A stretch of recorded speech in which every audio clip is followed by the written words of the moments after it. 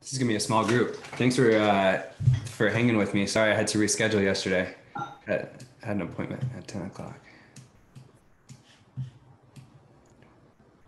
What's up, Will? What's up, Stacy?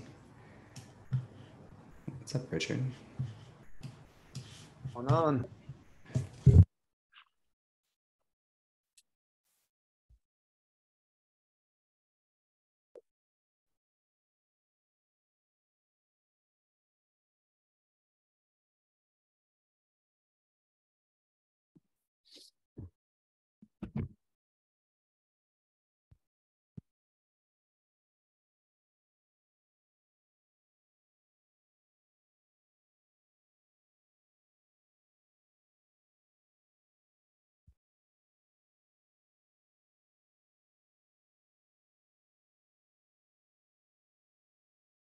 I think we Oh, lost your audio, oh, Jason. I'm muted. I'm sitting there talking to myself. I'm like, wait a minute, hold on. I'm like, Stacy, what's up? Are you repping the Padres or what? And then I'm like, oh, she's just staring at me. Okay, cool. And then I'm looking at Richard talking about how I'm actually a Giants fan, and then like literally nobody's talking back. Good morning. Thanks for hanging with me. Sorry, I had an appointment at 10 o'clock yesterday. Wait, Jason, you're actually a Giants fan? I'm a Giants fan, yeah. All right. So I was born and raised in Sacramento. Okay. And so I'm a Giants, Kings, Niners, like all the Bay Area and then Sacramento team. And then I moved here 12 years ago. And so like, obviously like just being around downtown, I lived in downtown San Diego for 10 years. So like, and we have a mutual enemy, like, cause we're playing the Dodgers tonight. So like I can get behind, anything that's, Ariana, I think we're losing you right now. Hold on. So we have a mutual enemy. What is it? The enemy of my enemy is my friend. There you go, Mellum. I see you. I grew up in SoCal, like in Ventura County, but I still, for some reason, I hate the Dodgers. I just grew up. I was an Angels fan growing up, but I'm a Giants fan now for sure. Golden Yeah, State there you go. Niners. Yes, yeah, I haven't been to the new Chase Stadium or Chase. I used to go to games at Oracle, but I've never been to the new stadium. It looks pretty dope. Same. I haven't been. I haven't been yet. So I mean, you're in well, how far is that from Mid Peninsula, like San Mateo? So I actually live in San Francisco, but I'm like right on the border of San Francisco and Daly City. So Yeah. Daly City kind of starts mid peninsula, so San Mateo County. Hmm. But Chase Center is probably about 20 minutes from me. Is Chase Center like on like pier, like the pier, like down in like Pier 39 area or like It's nearby? in the Soma area, so south of Market area. Yep. So Pier 39 is on the north end. Chase is on the south end. Oh, cool. Okay.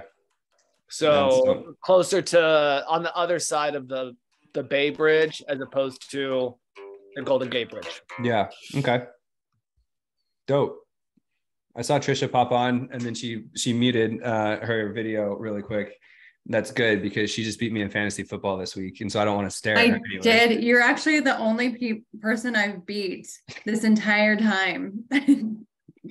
You didn't. Probably doesn't make you feel better. I didn't need your color in the situation. Thank you. The 0-4 Trisha Casebeer beat me. Okay, so I'm gonna go because I think it's probably going to be a shorter crew today, obviously, because I moved the date. So thanks for bearing with me. I had an appointment yesterday, so I want to talk about geographic farming. I mean, in essence, we can, like, if we open it up, we can. There's other ways to farm too. Like, I don't want to necessarily, but I want to kind of focus this on geographic farming because that's what I intended on talking about the whole time. Like, so someone on my team, Amanda, she's always like, she works with like probate and lawyers and stuff like that. I'm like, well, consider that your farm, right? If you have like a list, a CRM or a spreadsheet of like 150 lawyers with their email addresses and addresses, you can theoretically do this same kind of techniques for them, but it's not a geographic farm. It's a personnel farm or something like that. Like if you have the same 150 people, you can call that a farm. But for today's purposes, I'm going to be talking about geographic farming and some of the tactics that I've used throughout my career and the ones we're working with now. And then I'll open it up a little bit too to see what you guys are doing. First and foremost, I think anytime you're establishing a geographic farm, like it's always been my personal preference or like that it's close to where you live. And so obviously the reason being is that to make a really successful geographic farm, one of the things you really have to do is like be active in that community a little bit, right? So you have to like not only just be like mailing the community, but you're going to be probably holding open houses there any chance that you can get. Hopefully, if your geographic farm is working, you're getting listings in there, which means you're door knocking the neighborhood around it. So like, obviously I live in La Mesa now. I lived in downtown for 10 years. Like those make kind of geographic sense. They're 10, 15 minutes away from each other. If I started farming Carlsbad, it's going to be a lot less likely that that's going to be successful because that's 45 minutes away. You know what I mean? So even if I did get listings up there, it's like that's a 45 plus 40. Now we're talking about hour and a half commutes to go to those listings. I'm much more likely to not do open houses on Saturday and things like that because the geographic farm is just too far away. So that's not a tried and like a hard and fast rule, like especially here in San Diego, all the big money communities are up north. And so like, maybe I'll drive to Rancho Santa Fe to take some listings. But that being said, if you really want to kind of dial in starting from scratch, I think being close to the geographic area helps a lot. Not to mention, obviously, if you're farming like the area you live, you just know more about the area. Obviously, right? You know what the coffee shops are and you know what the good, you know, the little back road to get to the Trader Joe's is. So you, as you're talking to the people in your community, it's going to come off a little bit more natural. And then lastly, when you sit across from them at the coffee table and they're asking you why they should list their house and you're like, oh, well, I live around the corner, that helps. You know what I mean? Just to have local knowledge of your expertise. So we'll call that rule number one, although I don't necessarily think it's like an end all be all. It's just going to be a really helpful thing for you if you're picking a community that you're close geographically in. So once you've identified kind of a community that you want to start in, budget's going to be kind of a constraint on the next part because you're going to want to, you know, if you're assuming that each postcard that you draft is about 75 to 80 cents, right? But by the time it's printed and mailed, then you might be able to find it a little cheaper. You know, handwritten cards are going to be a little bit more, but let's just say 75 cents for postage and the printing and the thing. Now, you know, so if you do 300 homes, if you have a community that's 300 home, that's probably what, $225, $250. So now you're going to talk about budget, like how big should your farm be? Well, it's going to be based on your budget. If you have $1,000 to spend, you're probably going to want to get about 750 homes, give or take. Now, that being said, it doesn't mean you can go a little bit above that. You can go a little bit less, but I think that somewhere in the 500 to 1,000 range is a great way to establish a farm. It's probably going to give you enough like turnover at any given time to get you some at bats so that you can start to see listings come out of it. Does that mean you shouldn't start a farm that's 150 homes? I mean, not necessarily. It's just like the turnover is probably going to take a little bit longer for those homes to get listed in those areas. So you might take you longer to see the success from your farm. And I've found that when starting a new farm, somewhere around 500 to 1,000 is a great entry point to where it's somewhat manageable and affordable. Like right now, we're up to about 2,500 homes that we farm. I'll talk about it more at the end, but we've actually gotten away from just specific geographic locations. We have a farm of 2,000 homes that our marketing company Curator has basically targeted as like likely to sell. You know what I mean? And they work with like a third-party service to identify that. So it's not even geographic anymore. It's more just like likely to sell based on age of the home, how long they've owned it, owner occupied, things like that.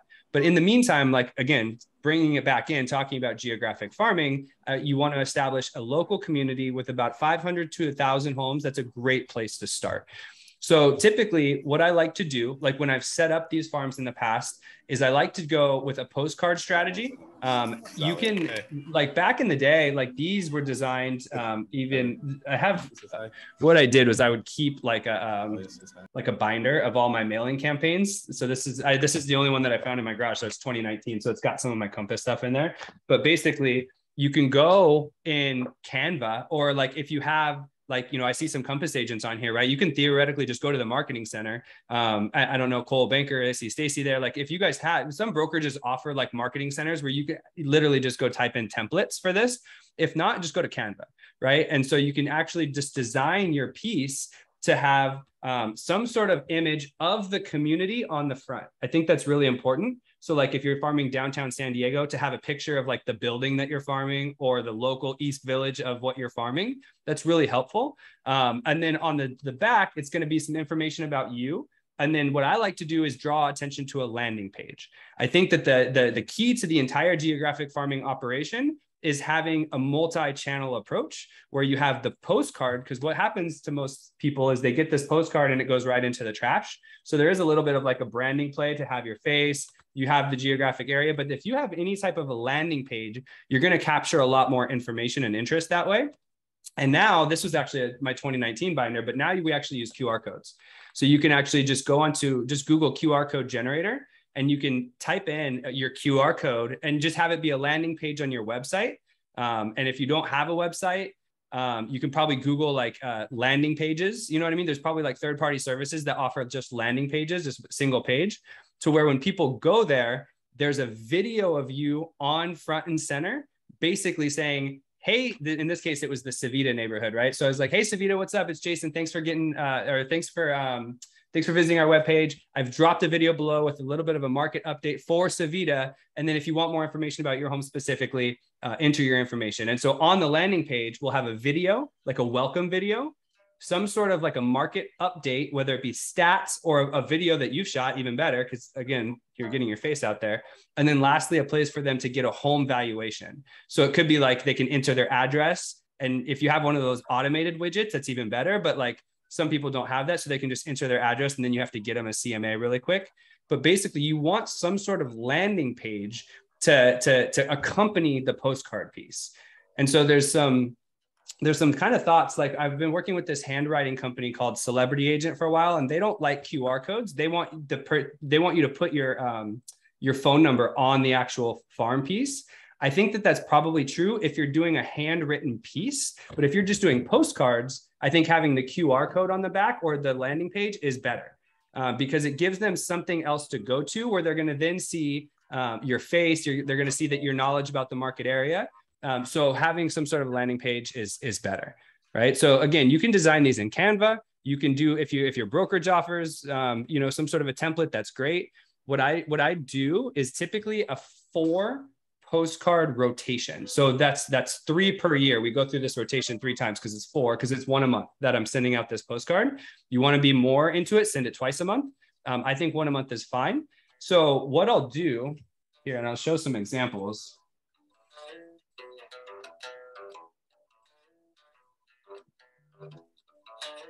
So what I'll do is like, first and foremost, if you're establishing a brand new farm, you're just starting from scratch, your first piece is going to be like an intro piece.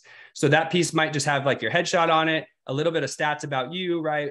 Hey, hi, I'm Jason. I'm new to the community, or hi, I'm Jason. I've lived here for 10 years, but I wanted to start to reach out and offer my services, offer my insight, right? Some sort of an intro piece. And you almost want to chalk that up as a one-off, because that's just going out as like to introduce yourself. And then maybe on the back, it's got a landing page, which is your website or something like that, right? So the first thing you're going to do is an intro piece, and then you're going to get into the 4 card rotation. So the first card I'm usually going to set out is a market stats update, right? And so it's going to be, here's an example. This was 2018. I found this binder, but these were 3 areas that I was farming in 2018, right? So it's the Savita community, the Icon building, and the La Boheme building. So these were 2 specific buildings, one in downtown, one in North Park, that I had some success in. Again, this isn't necessary, but a good way to start a farm is if you have a listing in that neighborhood and you just want to establish a farm. So with Icon and La Boheme specifically, I was working in downtown and North Park, and I had multiple listings in these buildings. So I just decided to farm them because I'm like, hey, I've got some past successes. And so again, when you're sitting at the coffee table and you're starting to pitch your services, you can be like, oh yeah, I sold 2104 or I sold unit 410. It's a lot easier of a conversation because you have some success in the building. And then Savita was the same way. I had a listing in there. I wanted to start to farm the neighborhood. So these pieces, you can see what I just did. I think these were actually my old marketing assistant at my old brokerage designed these, but it's just like a market update for that building specifically, or in Savita, it was the whole neighborhood. And it just talked about, how many deals had closed year to date, what was the average market time, average sale price, how many active listings. So it's basically just a piece with some sort of imagery about that particular farm, right? All 3 of these have an image of either the building. This is the rooftop view from the Icon building. And then this is the big sign that is at the entrance of the Savita community. So it's kind of like the noticeable landmark of that. And it's got some information about like what's going on in that building. And then on the back, it's just a little bit of a note that's like, hey, welcome to May. It was great meeting you at our open house at Summit last week. You've probably already gotten your just sold piece about our recent sale. I've got, I've got some information about the market update. Please visit our landing page, www.soldinsevita.com. Now that was actually before QR codes were even back, because this was 2018. But like theoretically now you could just say, hey, visit the QR code for more information. And that's where they're going to go. They're going to have your video with your market update and then the information for them to drop their thing. On this one, I got, I had like on Fiverr, I think, duplicate my signature. So then it was like, it was a note from me kind of with my little signature on the bottom. But those were the postcards that I was sending. So that first piece is like a market update piece, right? Where you're just updating your farm about what's happening in their farm. There's some other ones that I have that are more like, here's the 7 sales that happened this quarter. You know what I mean? Or in the last 3 months. So it'll be like the 7 addresses. You've seen those too. Those work too. It's just like a little informative piece. The next piece that I would be sending to that same group would be like what's your home worth? And I've done a few of these different ones. So this one was, again, I'm using the same kind of imagery. I think I shifted it a little bit on the icon one. So like a night picture of the ballpark, but it was just like, want to know what your home is worth. And then on the back, it's like, for the first time in 5 years, a little blurb about what the market's doing, and then visit www.soldaticon.com, right? So then they would get this piece, and then they could visit the website landing page to get more information, and then they can go there. So this one had some more market stats on the bottom of the last quarter as well, So we've gone with a market update. We've gone to what's your home worth? And then lastly, we went to here's another example of like a what's your home worth piece. I like this one a lot. My graphic designer did that. And it's basically just a screenshot of what the landing page looked like. And then so if they visited the landing page, that's what would pop up. And then it's a way for them to put in their address so they can get a home valuation, And then again, it was kind of just like a what's your home worth piece. And then thirdly, you would have a review piece. And so I don't have one of those cards here, but basically it's something that the header I like to put was what your neighbors are saying, right? Because like it plays on the fact that like people want to do what their neighbors are doing, or they want to know, bingo, there you go. Josh has one right there. What your neighbors are saying. That's exactly right. So it's what your neighbors are saying about us, or what your neighbors are saying. And then it's a review from someone in that geographic farm. Because a lot of times, so you can even put on the bottom, from Josh Hill or Jay Hill, seller 833 Banana Street, or whatever that is, right? And so then they see that and they're like, oh, that's that sale. He had a good experience. Like, this guy knows our neighborhood, right? And so it's a little bit of like a review piece. And then again, on the back, there's a blurb from you and a link to the landing page. Every time on the back, a little blurb from you, link to the landing page, so that then they could go and then they can see more reviews there, and on that page, it's going to be a video market update, more reviews, and a place for them to put in their home address. And then the last piece, the fourth piece that I like to do, is a social proof piece.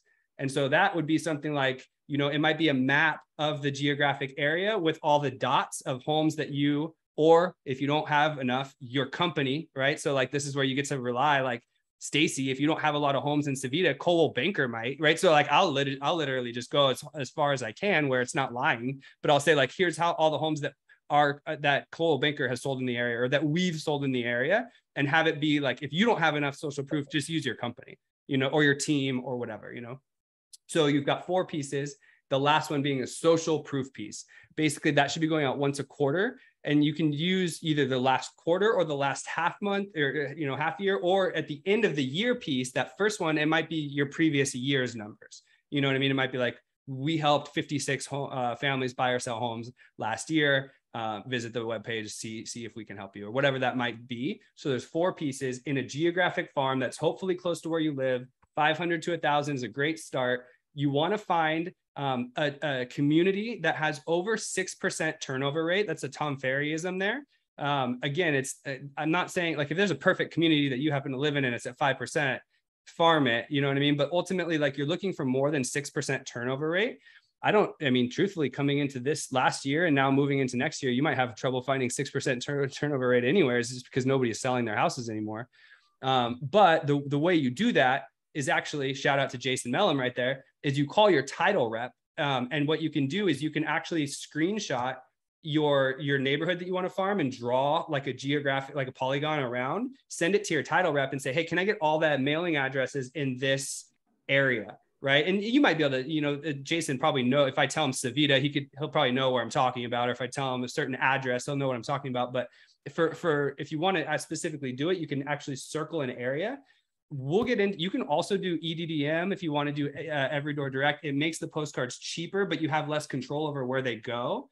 Plus it says, I believe, maybe someone correctly, it doesn't say, it says like homeowner, right? It doesn't say their name on the bulk mail. That I don't remember. Anyways, I think our EDDM said the homeowner's name. It says the homeowner's name. That's cool. But so like here, Savita didn't work for me, which is that neighborhood Savita, for doing EDDM, because there's two like apartment complexes like in the same mail route, and you can't exclude those out because it's part of the mail route. So when you do EDDM, it goes to the entire mail route. Whereas if you do bulk mail first class, you can actually pick the addresses. So what you'll do is from your title rep, you'll get a CSV or like an Excel sheet of all the addresses and mailing and stuff in your farm.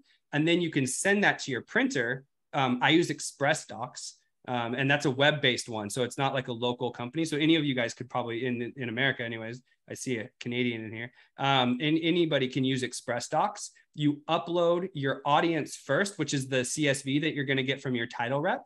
And then you go and you actually send your PDF, your print piece that you've made in Canva or your template, and you just tell Express Docs, hey, send this bulk mail using this CSV or this Excel sheet, use the first name field, right? So that it imports the first name field, like, hey, Richard, instead of saying, hey, homeowner, so that it'll go out. And then basically you just ship it out. And usually it takes, 3 to 5 days or something like that to get delivered. Extra little pro tip, you can also put your address somewhere in there in the middle, so you know when it gets delivered. I like to do that just as like a sneaky test piece, so that when I get it in my mailbox at home, I know it's been delivered there. So anyways, that's kind of like the strategy I use when I geographic farm. Secondarily, and then I'll come back, I'll open it up and we can share some advice here. But what I like to do is, like, while you're doing that, so theoretically, say you've gone 8 months now, you've probably had a couple people reach out to you, get valuations of their home. Maybe you have a listing in the neighborhood. Again, we talked about this. Hopefully you're also open housing in that neighborhood. So like if you have other agents that are friends that have listings in there, or just vacant listings, any at bat you can get to get your signage around the neighborhood is going to be helpful. Even if it's not your listing, hopefully someone else will let you farm it and open it up. You can start to do like small little events in the neighborhood where you can then invite the homeowners to it, right? So if there's like a bar or like a wine shop or something in the neighborhood, host a small little event there, a couple $100, right? Reserve it out for a couple hours, have a wine Wednesday, but then that gives you a reason to go like door knock the entire neighborhood, because you can drop off invites to your wine Wednesday. So theoretically, like now you're starting to get signage out and getting a little bit of like visibility throughout the neighborhood. And then when it's like the jackpot will hit when you get a listing in the neighborhood. So then you're probably going to do a just listed and a just sold card to your entire farm. I would recommend that those be handwritten pieces. And so now we're getting into like the nitty gritty. So if you have 1,000, that's going to be kind of tougher to do. But like what you may do for that is you may actually just take the 250 homes like closest to that home, like the neighbors. And then you actually write them a handwritten letter that's like, hey, I've got this listing, it's coming soon. I'm inviting the neighbors only to I'm inviting the neighbors to a neighbors only open house, and have it be like the first hour of your 4-hour open house be for neighbors only. But it's a reason to mail them a handwritten letter. Here, let me see if I can show you this too. Because what I like to do usually is I'll print the letter. Like I'll have one letter on like just a regular thing, and it'll be a couple paragraphs, right? I'll talk about the house. And then I'll hand sign with a different color ink the signature. So like I'll print out my letter in black, and then I'll hand sign my name at the bottom in blue. Then I'll trifold that letter, put it in a regular envelope, and then handwrite the address. See, and then sometimes I'll get like a little insert. Here we go. This is like a little insert. So it's like 3.5 by 8.5, right? So it fits in an envelope, and I'll put that in the middle of the trifold, and that'll just show off a little bit about like the property. This one was in escrow, but like it could also just say coming soon, 8364, and it's got your photos on it. And then it's like, hey neighbors, I'm sending this out to you guys first. A lot of times like the neighbors have someone who wants to move in, whatever you want to put on the little card, but it's really just getting another piece in front of them, and it's a handwritten piece. And then you do the same thing, maybe without the insert, but the same thing when it sells. So then you can hit the same 250 people. What I like to do on that one is maybe tell like a little bit of a story about the buyer or how that went down. Every sale we have has some little wrinkle or some little story. You know, it might not be the greatest story ever, but maybe it is. But it's like, hey, I just wanted to tell you that, you know, a follow up on 123 Banana Street. Just let you know, we got it into escrow. There were 4 offers. We ended up going 15K over. You know, that the buyer that we chose, it was this young couple. They're coming in from Boston. Like, you're gonna love them, right? It's some sort of a story, a reason that you're sending out that handwritten letter. So every time you get a listing, not only is it glorious because you can open house it, you can invite all the neighbors to an open house, and then you get to share your success story, all while you're still farming consistently. That's basically with the multi-channel approach of having the landing page. That's what I consider my multi-channel approach to the farm, and those have worked really, really well for us, both, you know, in all 3 of our farms. And then we've modified a little bit, and I'll go into that in a second. But like, ultimately, that's how I determine a geographic farm, and that's how we set out. Does anybody else have anything to share or ask about that? Josh, it looks like you may be doing something similar. I like it. Yeah, I've been doing it for a little over 1.5 years, and I'm on a 3 postcard campaign, or a 3 postcard rotation, so 4 times a month. How 4 times a 4 times a quarter, or whatever, 4 times a year. Yeah. What? How many? We're good at math, I promise. I know. How many homes are in it? 1,100. Perfect. And then what's your cost per postcard, like shipped? Well, so I do have a relationship with a company who helps me with that. And it works out to be about 80 cents. That sounds about right. Yeah, somewhere. Yeah. So I think if you do EDDM, you can get it down to like 75 or 70 cents. If you do bulk, it's like 85 or 90 or something like that. That's actually why the 80 number is ringing out, is because I think, I know I send the same postcard to also my top 200 past clients. Basically the same template, but slightly different information. And so, yeah, I think the EDDM is closer to 70 cents. And the Excel list of addresses that I send to them has to take a little bit more work. So that's probably closer to 85 cents. Yeah, for sure. That's dope. And you would say it's working for you. It's successful. It has. We've generated home valuation requests and 1 listing. It's funny because, like, obviously the conventional wisdom is like, you don't start a farm unless like you can run it for 6 to 12 months at least, you know, without getting a listing. But a lot of times you'll find, depending on, again, how saturated the farm is and things like that, what the turnover rate is, you typically get conversations starting kind of right out of the gate. And then your first listing might come at 3 to 6 months, but sometimes you get lucky. Like the first piece I sent out in the La Boheme farm ended up with listings, you know what I mean? And then you're just like cruising at that point. And it's so cheap. There is a time consuming part to it, especially if you're getting into the handwriting of the letters or the hand signing and folding. Obviously you could probably find, you know, if you have an assistant or you find someone, but like when I was doing the handwritten letters for those back in 2018, like I had nothing else going on anyway. So I was just doing those at home. I was like watching TV or whatever, you know, and it takes maybe a day or 2 to actually hand stuff the whole thing. It's not that crazy, you know, for a couple hours each night. But if you get up to the point where you're trying to do that for like 1,000 plus, then you may need like someone to do it for you. It might get a little bit expensive, but yeah, you know what's crazy about that listing lead is they never engaged with any of our other marketing, and all they did was they went to the custom URL on the postcard to request a home valuation. Didn't say anything about, you know, hey, we've been receiving your postcards for months, or even that, you know, we're in South Scottsdale where this property is. They just requested the home valuation. I put 2 and 2 together real quick. I'm like, that's in our firm. Yeah. And, you know, really made sure that we won that listing. And they never mentioned the postcards ever during, you know, the initial process. So, yeah, you know, I'm glad that I put 2 and 2 together quickly. And, but it was almost at a year to the day. I mean, I want to say it was in the 11th month-ish. And I was like, you know, this is what people say, 6 to 12 months. Yep. Yeah, for sure. And so like, it takes a while to get the market traction a little bit, but like, if you can get one in the first year, you're playing with house money at that point, and then you're starting to establish it.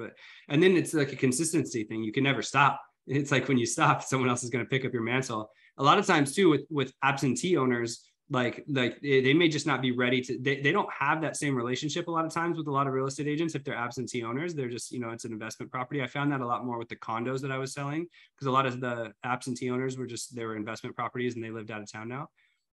And so like it was basically like whoever happened to mail them when they were ready would get the call. Like there was random like people, I would get a call and I've never talked to this person before. Like, I know, you know what I mean? He was like, yeah, I got your mailer here. Just wanted to follow up with you. You know what I mean? And it's like, wow. It's like, I think I just happened to, and the person who sold him his condo was still like relevant. They were still an agent. And I'm like, oh, like, well, how'd you find us? He's like, well, I got your mailer. I figured I'd call. One of our pieces just recently turned into, I mean, maybe he'll sell, but he probably wants to keep the property in that neighborhood smartly. But one of my rotations is a just listed, just sold. And some months I have so many. This is taking a strategy from Dan Beers, who he recommends, I believe, using the front of the home, not necessarily 100% of the time in that geographic farm, because it is still, of course, it is still mine and it is still just sold. So this is in the neighborhood, and then these are nearby. And is there a just listed on here? No, there's not. So it must have been another month. But he was calling about a just listed on there and saying, hey, I was actually calling about that property. Can you tell me more about it? And so we got to talking. It ended up not working for him. And he said, well, can you help me find something else like it? I was like, yeah, that's great. That's dope. Yeah. Anytime you can provide value that they don't already have, you've got an edge up. You know what I mean? Because when you've got 3 seconds to kind of catch their attention from the postcard to the trash, like basically they're kind of like glancing over it and then it's gone. But if there's something that's like, hey, we've got this listing that's off market or coming soon or something that they can't find anywhere else, now they're more likely to hit the QR code to find out more. The interesting thing that I think is working and I'll continue to do is the just listed have a lot like high color contrast. So I think they catch your eye more than the proof of success or the review. Yeah. And so maybe they stand out a little bit more, but yeah. It worked for sure. Jason, what are some of the agents that you work with that farm really heavily? What are they doing successfully? I think it's the especially in today's day and age, like I think you both mentioned really important things that are like multi-channel opportunities within it, because the day of just like sending off the postcard and like that's kind of it, banking on the phone call is pretty hard. So yeah, the fact that people are super comfortable now scanning QR codes. I had a client in 2018, 2019 trying so hard to push a QR code, and I'm like, I'm tech savvy and I'm not QR coding with an app and all that, and now everything's so easy. So sending them to where you actually need to capture them as a lead to drip them into whatever the next step is super, super important. But we talk about the consistency of it being so dang important. Like I know you, Jason, you recently did a video of the horrible, date the rate, marry the home thing. And I've been saying forever, I'm like, we want to like marry our farm area. We are not dating around, splashing things and, 2 months in quitting, because man, this is the most expensive marketing you can do is a freaking postcard, it seems, so being super consistent, the market stats that sure everybody has access to Zillow and all that, but if they're not actively looking for it, they're not looking it up, so putting the market stats in front of them. I have a client who sends 2 market updates to both of his farms every single month. One, and he's got a great capture rate in his community in Escondido. So I think it's consistency. It's the multi-channel. It's getting them into the rest of your ecosystem and being involved has to be the most important thing in the geographic farm. And Josh said something that I preach a lot too, that I don't think a lot of people do, which is drop your past clients and sphere into your mailing, because even even if they're your best friend and they're going to start the home process, most times they're going to start off on a Zillow or something like that. So just let them know you're still having success. You're in the business. Like you don't want those people to forget about you, because those are really your bread and butter of people. So I think that's a great tip there. Yeah, for sure. And so with the geographic farm, sometimes it might not be a relevant piece, but every third piece, which is a review piece, or every fourth piece, which is a social proof piece, those could theoretically go to anybody. It doesn't necessarily have to be like your farm. So having, your past clients. I was thinking about that because I have like in my CRM, I have around 200 past clients that are homeowners now, like past buyers or like that still own their home.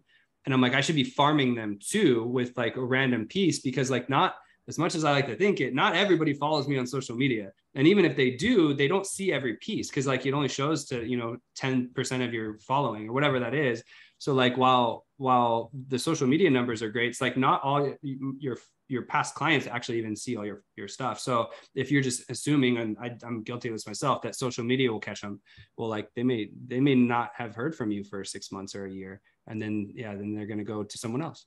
I used to be able to geographically target the farm with Facebook ads too, but now you can't do that per the zip code anymore. So at one point I was actually running YouTube pre-roll ads of the market update to the zip code of the market. And I was running Facebook lead ads to the zip code of the farm as well. But you can't zip code target anymore. So I've been playing to see if I can like draw the circle around. I'm trying to find a way to get back into that, but that like there was a time where it was getting like YouTube, Facebook, mailers, and then they would come to our landing page, which was actually built on our website, which had retargeting on it too. So even if they would come and then leave, then they would get banner ads on ESPN.com and FoxNews.com, whatever it is that they bounced around to go to next. They would then get our banner ads too, because we were using ad roll to retarget the people who came to the landing page. That's been turned off since we moved to Reel, because I need to redo the banner ads, but that is something that's like really effective to have the retargeting on your website. Yeah, just that. And then not because I don't want to make this any kind of commercial, but your title partner should have so much data. And we all pretty much have, great platforms that are updating all the time. They automatically break down all the features of it. So let's say you're getting started, and I know Josh's farm's about 1,000 homes. If you can't market to all 1,000 for budget constraints, like start somewhere and niche it down to however you need. And your title partner should 110% be able to easily do that for you on a monthly basis on however much you're mailing. And then lean on them if you are trying to do other things with the Facebook ads. And obviously it's been more restrictive, but there's companies out there that provide contact info that make great custom audiences for Facebook and stuff. So just lean on those people around you, because the data is out there and that's the most important thing. And so you don't have to be an expert or, out of pocket on extra stuff, but lean on your partners to make sure you guys are getting what you need to have the best chance at success in a farm, which means, consistency. So. Yeah. The farm that I chose, it's not a true subdivision. This part of South Scottsdale doesn't have a lot of true subdivisions. It's more, it's more like an area of similar age construction homes and overall lifestyle. And shout out to my title partner. I'm glad you mentioned that, because she helped me choose two EDDM routes. Both were about 550. So that's where I came up with the 1,100. And I was initially considering just doing 550 to start with, and that would have been a very reasonable price per month. I ended up doing two next to each other, but I didn't think that you could get that targeted with. I think a lot of people think EDDM routes won't be that, won't be that have much of a cohesive, vibe or target. And I really could. We considered probably 5 to 6 routes around each other, and then I chose, and I had to do my own kind of like market analysis to figure out the turnover rate. And I'm really confident in these two routes, and how valuable they are to our overall plan. And I also got to say, it took a little bit of it required a little bit of a mind shift to include my past clients in there. I thought maybe it would feel too spammy to send some of this similar content to my past clients, but I haven't had any complaints from the past clients and Sphere on that list of 200. In fact, I've gotten compliments and occasional comments about, man, you're crushing it.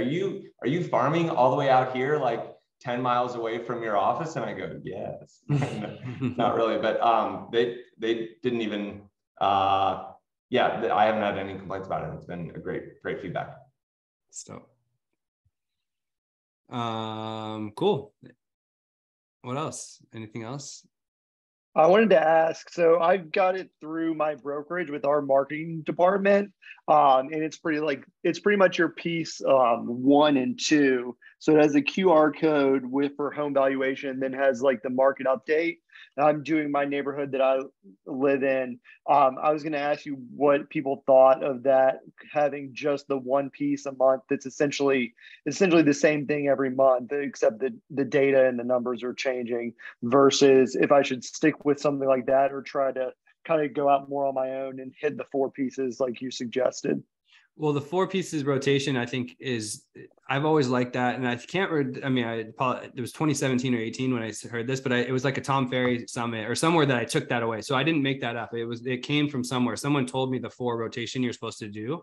Or maybe it was Geographic. Yeah. So it was Tom Ferry at the summit, and his partner, or like he was an investor or something with this company called geographicfarming.com back then. I don't even know if they're still around or if they still work together. And they were on stage at the summit, and they're the ones who gave me that four rotation.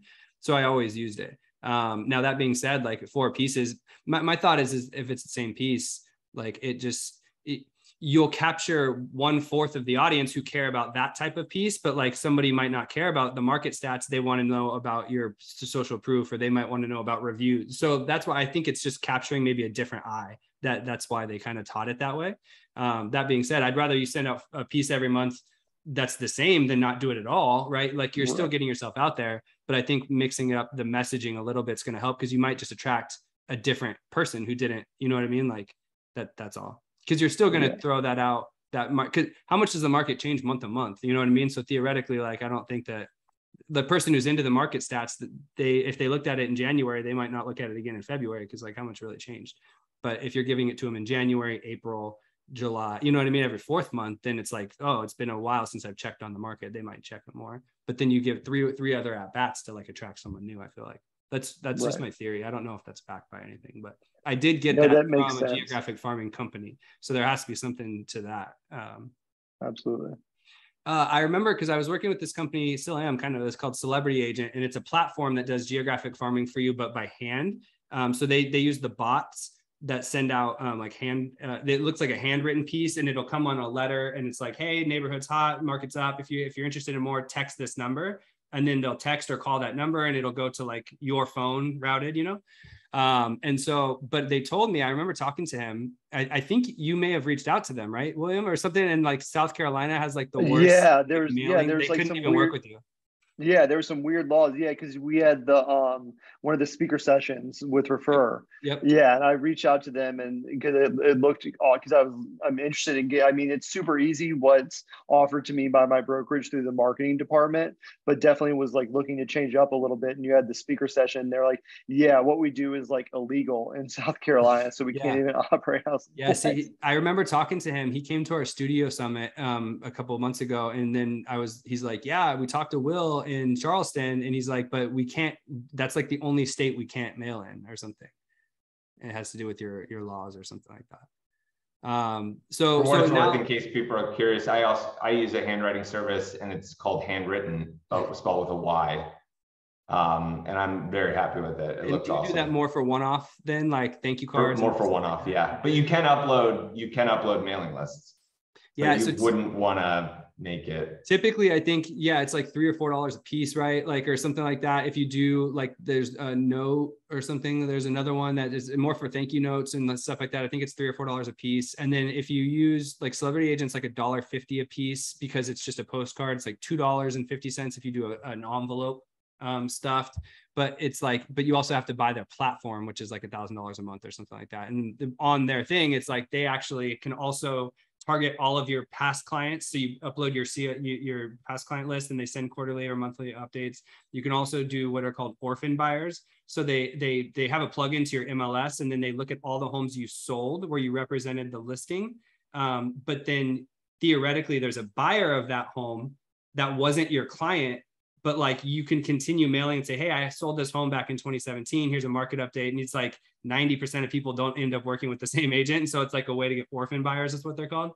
And then they have another one where it's like more like a likely to sell. So their platform is more in depth, which is why you have to pay for the platform. But they do handwritten mailers. What I was trying to get at more so than plugging them was the handwritten piece, is that there's companies like that where you can actually do your farm via handwritten. It's just going to be more expensive. And I think that if you can get a handwritten envelope on the outside with a real stamp, that's almost like 100% open rate versus a postcard or a typed with, you know what I mean? Like think about it just yourself. If you get mail and it's like, you can tell it's an ad or whatever, you just rip it and throw it away. But if it's a handwritten with a real stamp, you're probably going to open it. And so like you get a better at bat, a better capture rate if you have a handwritten campaign. It's just way harder. It's just tougher to scale, right? Because it's like, who's going to do all that? Anyways, Stace. I do all that because I don't get like dozens of inquiries, you know, on each mailer. So whenever somebody comes to my mailer and does the QR code and gets the home valuation or whatever, they get a literal handwritten. I have like my personalized letterhead, and I have good handwriting. I see a lot of guys here. Could be a troublesome, you know, but I do literally write the handwritten letter. I say, thank you so much for logging into my website. And then I include a couple printed promotional materials, like from the Coldwell Banker marketing back end. And, you know, I've gotten good response to that too. They say, wow, you literally took time to write it. Yeah. It's in my own handwriting, you know, and they think they can tell. And I've gotten good response to that too. Actually, when I first started geographic farming, 3 months in, I got a listing. And it was because they did that. They logged into the QR code. I sent them a handwritten letter and they said that they liked the personal touch. Yeah, that's awesome. And I think I remember someone, maybe it was a Tom Ferry thing or maybe it was somewhere else where so they would get an inquiry like that, you know, but then it's like they never connected with the person. They would go to their house and knock on their door and like door knock them. I'm like, that's savage. I don't know if I would do that, but I can see like, an agent in my brokerage does that. She'll drop a little box of like candy or something like that at their house if they're not home. Yeah, that's savage. I mean, but ultimately, like those people gave you their address, you know, but sometimes too, it's like, I don't know, like, and maybe they're just looking for a home valuation, but they're not really ready. So like if someone showed up at your door, that might be a lot, but I'm also not a door knocker. So like, I think any door knocking is weird. So, so don't take my word for it. But anyways, I'm up against, I got to go to a sewer scope inspection. So I call them the colonoscopies. You ever had them do that where they run the camera down the thing? It's weird. So I got to get out of here. They always find something. They always find something. Cast iron. All these homes were built in the 50s here in San Diego. And so like they always find some root intrusion or something. But anyways, I wanted to close it up. Did anybody else have anything last second that they wanted to ask? Nope. We're back next Thursday. Okay, so next Thursday, I'm going to be in San Antonio, but I come back. I shortened the trip, so I'm going to come back Wednesday night specifically for this Thursday. No, just kidding. So Thursday, we're going to have a 10 a.m. or it's going to be at 11 a.m. I'll send out an email because we have a prefer speaker session at 10. So it'll be on Thursday, but it'll be at 11 a.m. So dope. I'll send out an email update everybody now. Jason, are you going to the game tonight? Yeah, me too. How much were your tickets? I got in part of the horrible Ticketmaster pre-sale, so mine was like $89, like right on the first base foul pole, like section 125. Oh, okay, got it. That's still really good. I paid like $620 or something like that for my ticket, and I'm in the Toyota Terrace.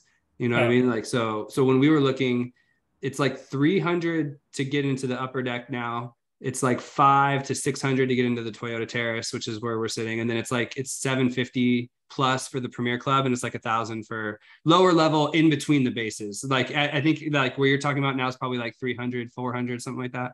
Yeah. They were about 300 last time I looked, like a few days ago. Yeah. It's gonna be a while. We're going down there at like 2 though. I got to get rid of my kid first and then I'll be down there. My wife she'll be working on first base. So if you're on that side. So your wife? Oh, yeah. She's like a pod squad girl, right? She's one of the ball girls. The ball girls, yeah. Jessica, it's Jessica's dream job. Oh yeah. Yeah. And Jess plays softball with us and her on Sundays and Mondays and all that. So should be good. Cool. I'll see you down there. It's going to be, I have a feeling the East Village is just going to be wild. We haven't had playoff baseball since I've lived in San Diego. I think it's been like 15 years, right? I was a senior in high school. So since because they made it in 2020 to the divisional round, but that was in Texas because they had all the games in that empty stadium. Yeah. Anyways, all right, guys, thanks so much. Thanks, Jason. Thanks, Jason. Hi, thank you. Go Padres. Thank you, Jay.